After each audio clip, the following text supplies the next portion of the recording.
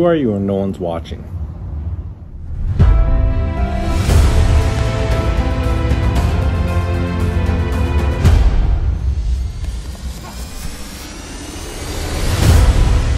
Hey, welcome back. Jeff Heggie, Daily Success Strategies. Thanks for being with me today.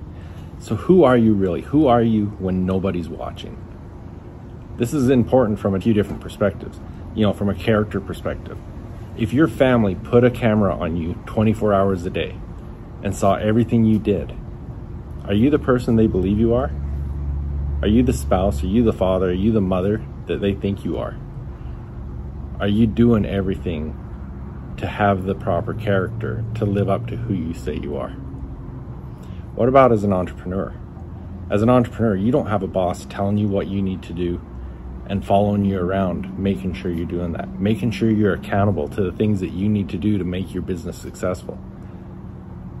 I've seen a lot of people that they say, I know I'm doing all the right things. I've been through your business mastery and I've seen those things and I'm implementing them and I'm just not getting results. But they're not disciplined. When they're supposed to be working on their marketing, they make up excuses. Well, I've got to do my social media marketing and I'm just scrolling and doing some research.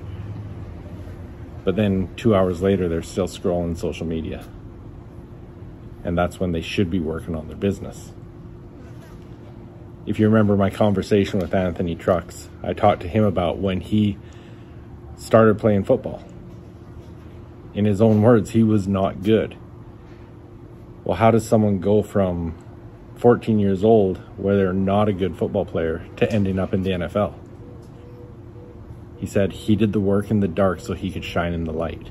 He did the work when nobody was watching. He did the work when no one knew what he was doing. But when it was time for him to shine, it was paying off. So I want you to think about that as you're working on your business. If you're an entrepreneur and you don't have someone over your shoulder making sure you're doing the things that you need to, that you know what you need to do to be successful, how are you being held accountable? In our High Achievers accountability programs, that's one of the benefits we have, is because every day these entrepreneurs have to come back and be accountable for the things they said they were going to do.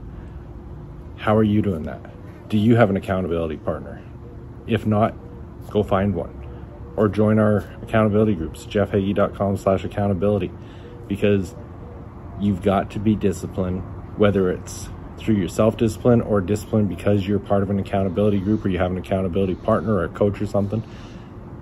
But when no one's watching, make sure you're being the person you need to be successful.